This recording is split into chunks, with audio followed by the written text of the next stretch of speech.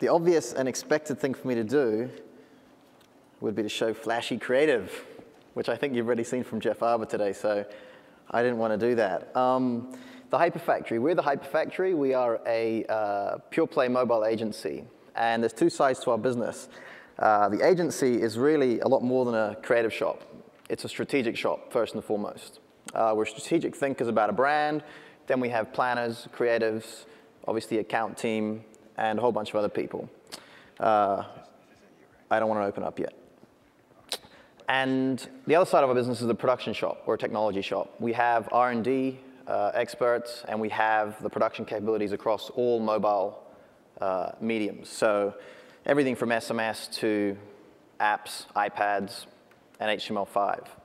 And we have been doing this mobile thing for almost 10 years. So we obviously have a lot of knowledge. I looked at the brief, and I saw that you had said there's 3 brands, and you have $350,000 to spend amongst the 3 brands. And my initial question would probably have been why? Why are you going to spend any money on any of these brands for any reason? And the first thing I would have said to you would have been taking you to where I'm going to take you, which is actually not pitch you a campaign. Even though you gave us a lot of brand information, I would much rather have taken you a little bit more holistic and tried to understand where you want to go. So at the moment, I understand you have, Mr. Strong, as you prefer to be known, no mobile strategy. Correct. And you have no mobile experience, except for some video. Limited, yeah. OK, so you're in the best position, because you haven't done anything wrong, but you haven't done anything right. So you can come to us and learn about everything that everyone has done that's wrong, and we can help you figure out what you should do right. And the biggest issue, I guess, is you've got a business, you've got multiple brands, you've got $350,000, which today isn't that much money in mobile anymore, right? If this was 2 years ago, that would have been a lot, and I would have probably pitched you a campaign. But today, I would say the issue you've got is a small budget, and you need to know what to do with it. You need to allocate it appropriately, and you need to understand what brand might be the best one to target, but also within that brand, how do you allocate it within the mobile space, right? We saw media, ad network, and apps just today. And that's just 3 out of 100 people here, which could be selling you something different. So I guess the overall thing that I would be trying to sell you would be actually what the high impact strategy is that you need to buy is to get a strategy. And that's kind of where I would start. If you don't have a strategy, then whatever you do today doesn't kind of set any ground rules or a vision for what you might be able to do tomorrow. If you spend 15 to 20% of that $350,000 and 6 weeks developing a business strategy around mobile, everything else that you do will then have an umbrella to fall under. And you'll have a filter to look through where the media is correct, whether SMS is right, whether applications are correct, or whether the mobile web is the right thing for you to do.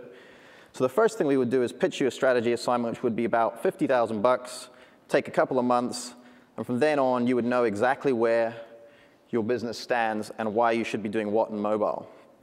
So I wanted to spend 3 minutes just kind of covering what that would look like.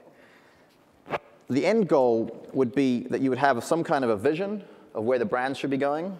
You would have priority, so you knew where you were going to spend your time and why. And you would also allocate your budget from now and also going forward so that you have the maximum ROI. The first phase in which we would work with you is actually a true brand immersion. So you gave us 2 pages on the 3 brands, which to us isn't enough to understand really where your brand is and where it needs to go. The other thing we would do in the first phase is show you where all the other brands in your space are, what they're doing. So what CoverGirl is doing, or what every other brand that might be in the beauty space is doing, even if they're not direct product competitors, just to show you what the beauty space is up to, not only in the US, but elsewhere in the world. The second part of the brand and business understanding is to show you the benchmarking map of the mobile industry. So we'll show you what brands we think are doing amazingly in mobile, regardless of whether they're a CPG brand or not. There could be a content company, like weather.com, which we think has got an amazing strategic approach to mobile, just so you understand what you're up against in terms of what people are looking at in terms of their vision. The second thing is we would really go into your users, understand what your consumers are for each of the different brands that you're considering. Who are they? We'd type into all the Nielsen's and understand what they're doing on mobile. We would assess what we call their mobile readiness. How ready are they to interact with your mobile, whether it's via SMS or apps or not at all? The third thing we would do is try and figure out, can you tack all these users in a way that doesn't leave any of them behind. So say your Tresemme brand has a lot of iPhone high-end users, but it's also got something in the middle of America where there's a lot of feature phone users. How can you approach these users with one strategic plan that covers them all? The third thing is then we'd get in a room and actually start coming up with a lot of ideas. This is where there's no kind of limit. We'd say, if we had all the money in the world, what is the ultimate dream for these brands on mobile? And we look at it from 2 points. We look at it from the consumers. If you were giving the consumers as much value as you could in their mobile experience, what would be great? What would be amazing for them to experience courtesy and thanks to the brands that you have?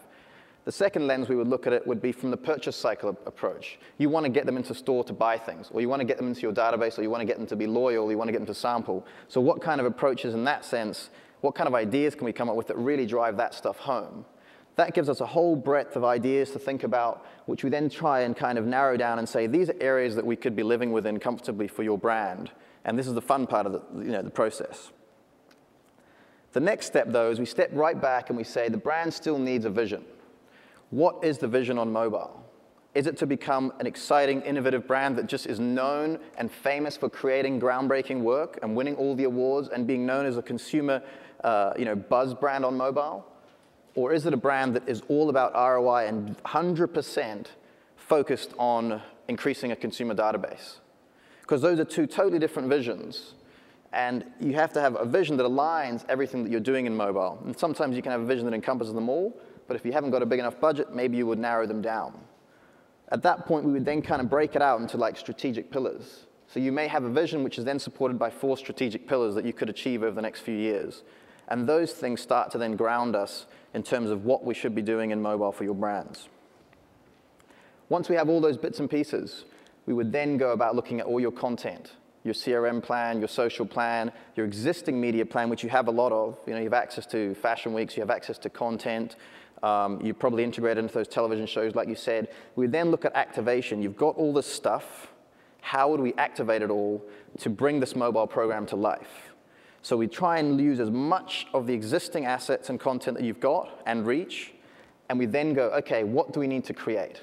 It may be that we need to create a mobile site. It may be that we need to create an SMS platform that enables you to do a CRM program to integrate with your program. We don't know, because we don't know your brand and we don't know what the goals are. But this is the part where we come up with the actual implementation plan and say, these are the bits and pieces that we need. The last thing we might do is say, okay, you need to get media reach on mobile, in which case you need a media plan, in which case you may need Jump to Apple, Microsoft, or any of those that may be appropriate for your audience, and we would partner with them to ensure that your reach is appropriate. The last thing, which nobody does in mobile, even still today, we would make sure that you set some goals about why you're spending this $350,000 this year on mobile. Because the last thing we want you to do is come back in a year and say you just wasted $350,000 and you don't know why, and then say you leave the job and the next person comes in and says, yeah, we did some mobile last year. That was all they had to say. So we would set goals. What are the goals? It could be as simple as we just want to set up some infrastructure. We just want to be able to opt in people with SMS. We want to be able to have a mobile site that redirects our .com. Or it could be much more specific. We want a database of 10,000 people. Or we want to have given out 100,000 samples through mobile. We would then, depending on the goals, figure out how we're going to measure them. Because everyone can measure everything in mobile now. It really is highly measurable. So we measure things based on the goals and then implement. After we've implemented, we then look back and say, did we succeed? In which case, we would then change or optimize or rethink the whole program for the next year. 6 easy steps, $50,000. You may not even have to spend the rest of $300,000. Yes, spend it with us. Right. Got to save some for them. Yes. That's great. Thanks. I'd be interested, just your point of view. I mean, one of the things I feel is in the interactive industry, interactive marketing, we have a tendency to overcomplicate things, whether it's overcomplicate the creative, overcomplicate just the big idea, or overcomplicate the measurement. And I think mobile's been a bit protected up until now because it was such a quote unquote limited space, both creatively and as far as consumer action. So I'm interested in your point of view as mobile devices get bigger and flashier and more interactive. I mean, as you look at mobile programs and mobile campaigns, do you have to think about it, and do you have to like rein your creatives in as far as really that's getting too complicated? That's too geo-targeted, side-loading, QR code, you know? Yeah, I mean, it's all part of when you have a vision, then you understand how something fits. So at the moment we're not struggling, we're dealing with the question about which of our clients deserves or needs to be on the iPad.